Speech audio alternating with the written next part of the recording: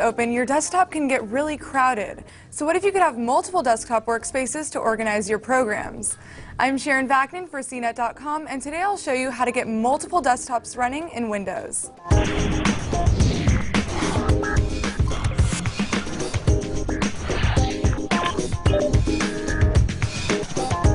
There are lots of programs that do this, but Dexpot has the most features, including the ability to password protect different workspaces. To get started, download and install Dexpot from download.com. Launch it and you'll immediately get 4 desktops.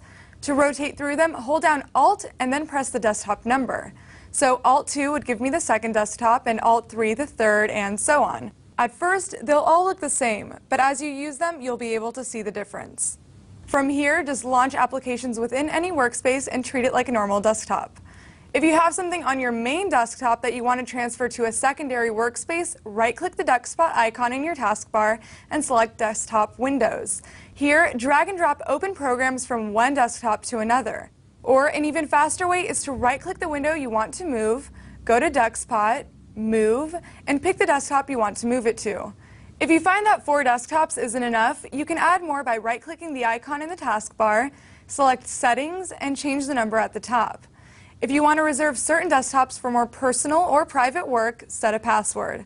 Open the taskbar menu and select Configure Desktops. Then select the desktop you want to protect and enter a password. Dexpot will then ask you to create a master password too. Pick one and you're set. The next time you navigate to that selected desktop, you'll be prompted to enter a password first. Now that you've got the basics down, you can play with some customizations. For more visual switching, you can add your desktops to the taskbar. Just open the menu, go to Settings, Plugins and Extras, and select Taskbar Pager. You'll see previews of your desktops in the taskbar, which you can click to select.